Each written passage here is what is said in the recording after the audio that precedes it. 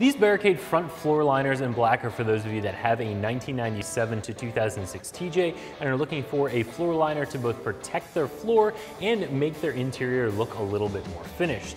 Whether you're out on the muddy trail, you have snow, sand, or just general dirt and debris on your shoes when you get in your Jeep and you don't want to continually be grinding that into your carpet, having a rubber floor mat like this is a great way to protect that carpeting.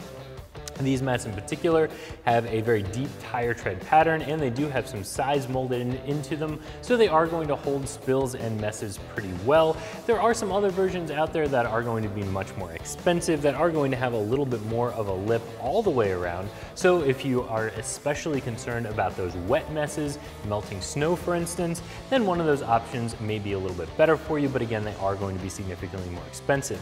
This is going to be a very well built, very durable floor mat that's going to be good for everyday use, and they are going to be a lot less expensive than those premium mats out there.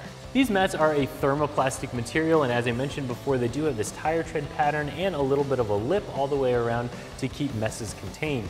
Now, your TJ doesn't have any sort of clip built into the factory carpeting for a floor mat to attach to, like some of the newer vehicles do, so this is going to have a rubber nib on the bottom of it to help keep the mat from sliding around and especially from bunching up underneath the pedals while you're driving.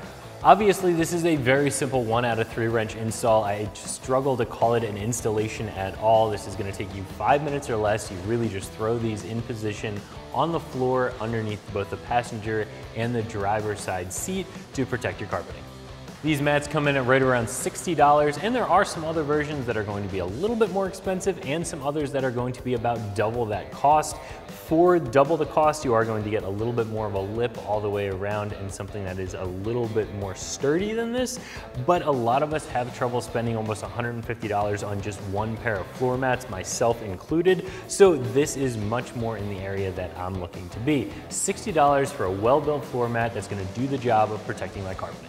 So if you're looking for a fairly priced floor mat that's going to get the job done, I definitely recommend considering these Barricade floor mats that you can find right here at ExtremeTerrain.com.